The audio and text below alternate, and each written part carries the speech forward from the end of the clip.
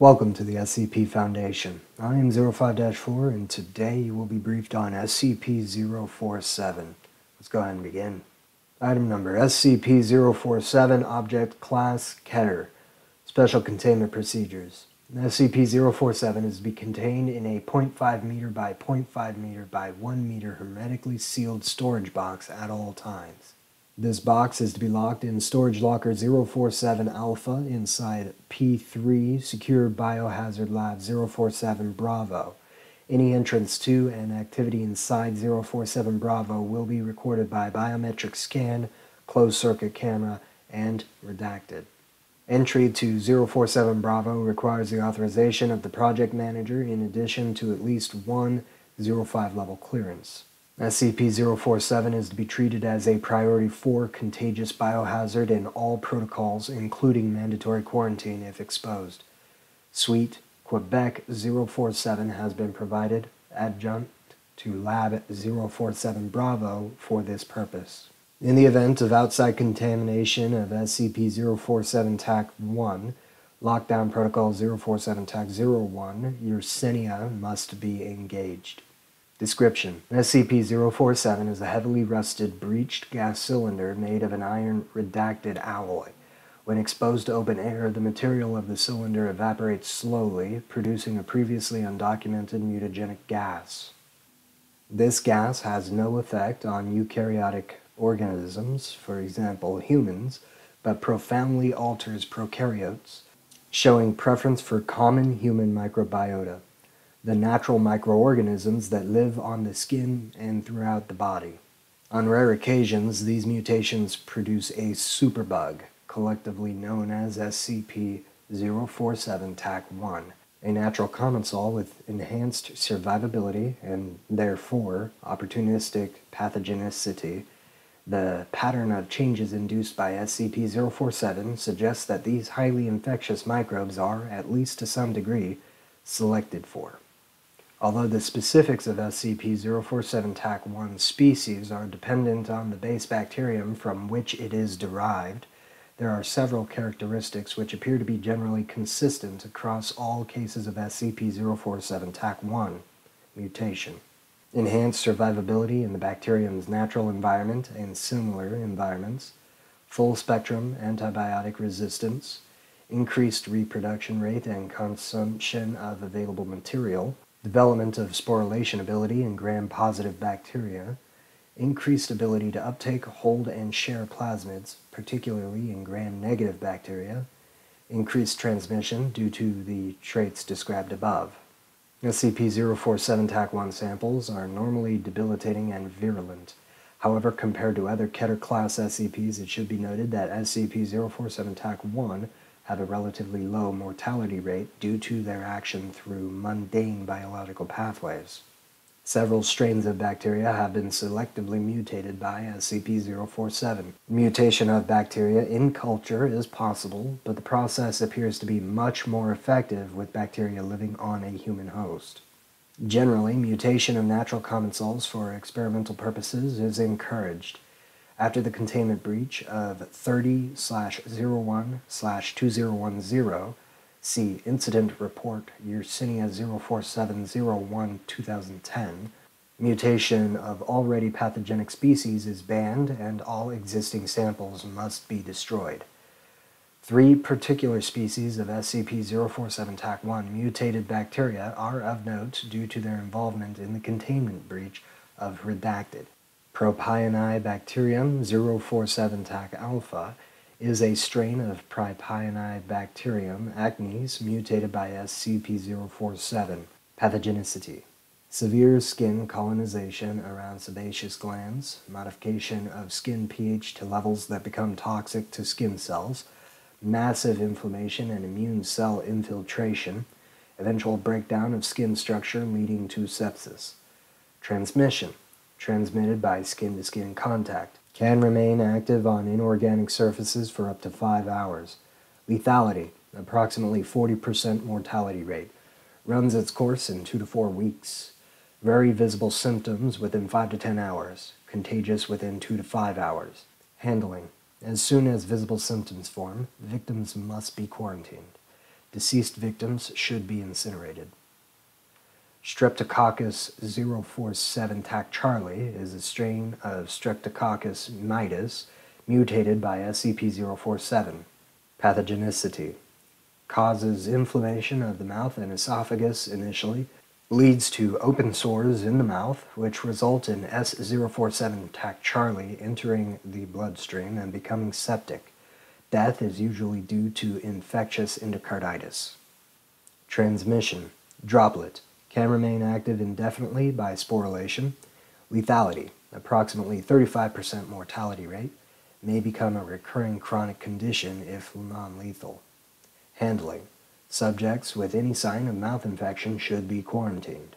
Deceased victims should be incinerated. Clostridium 047 Tac alpha is a strain of Clostridium difficile mutated by SCP-047. Pathogenicity unknown.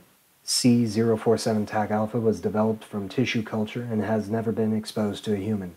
No samples remain in Foundation control. Transmission unknown. Presumably transmitted through fecal contamination, as with C. difficile, due to smaller, more robust spores, may also aerosolize with flatus. Effects of aerosol intake of C047 Tac alpha cannot be predicted. Lethality unknown. Presumed extremely high risk of destruction of endothelial lining of gastrointestinal tract, leading to inflammation, sepsis, toxic megacolon. Handling. Until further research has been done, victims should be quarantined and placed under 24-hour medical observation to develop functional diagnostics for this strain. Deceased victims should not be incinerated until adequate etiological research has been performed. Recovery Log 047. SCP-047 was recovered from Site-Redacted Secure Laboratory by a Foundation Biohazard Recovery Team in response to a full compromise situation on Redacted. Testing logs indicate that the research team was attempting to contain Redacted in a class Redacted SCP stable pressure cylinder, which led to Redacted combining with Redacted. A full molecular biological analysis of this is available in Redacted. The initial release of gas when SCP-047 was structurally compromised was sufficient to cause a microbiota bloom of uncounted species of SCP-047 Tac-1, killing all staff in the lab within redacted hours. Exposed site-redacted staff obeyed standard Foundation quarantine/containment protocol, and the infection was contained successfully. Alright, and that concludes your briefing on SCP-047. Let's go ahead and take a look at Incident Report Yersinia 047 Tac-01, which occurred in 2010. SCP involved, SCP-047. Description: on the 30th of January 2010 at approximately 0300 hours, Storage Locker 047 Charlie, Site Redacted Lab 047 Bravo, containing bacterial samples mutated by SCP-047, was compromised after a complete simultaneous dead expunged, leading to failure of security measures in the area. 3 samples, of a total of 12, were stolen. Data expunged since the initial containment break. Outbreaks of one of the stolen bacterial strains, Propionibacterium 047 Tac alpha, were recorded globally in communities of increasing size and population density. Further information on stolen material, spread, and containment follows.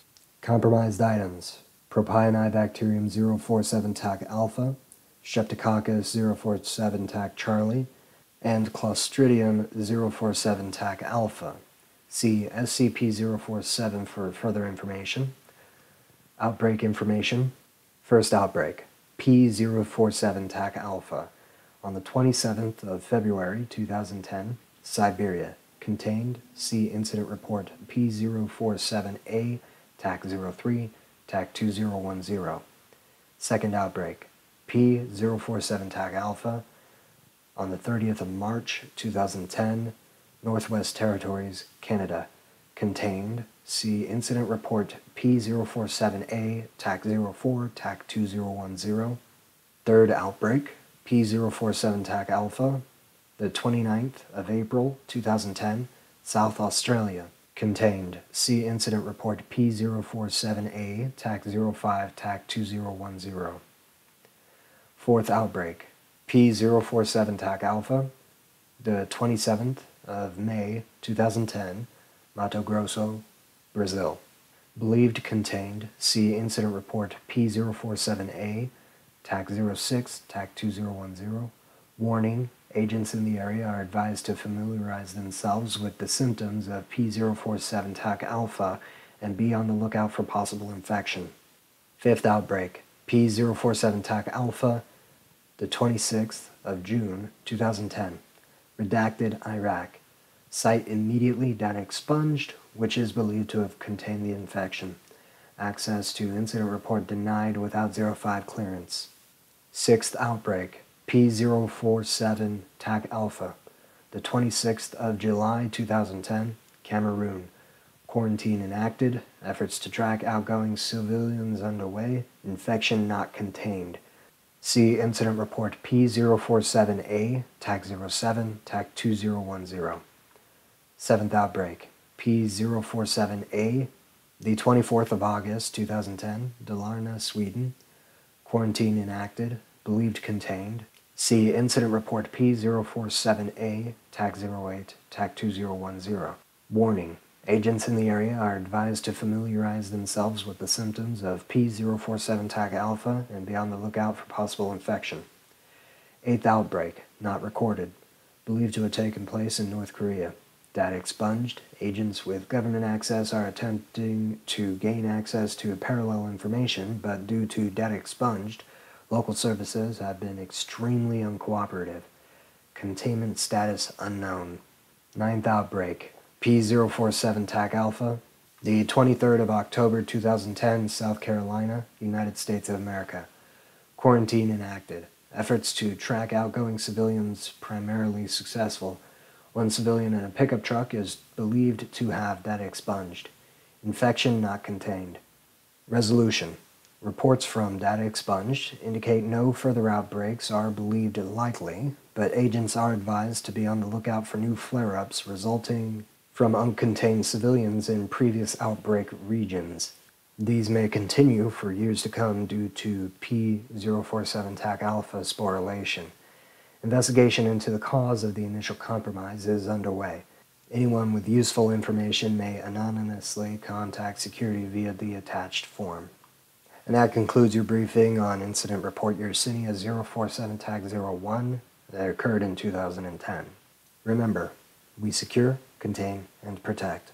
We die in the dark so that they may live in the light. Thank you for watching. If you enjoyed this video, please give it a like, subscribe, and ring the bell if you'd like to see more. If you didn't enjoy this video, go ahead and leave a comment as to why. Please try to keep your comments constructive if you can. And, well, thank you so much. Have a good rest of your whatever.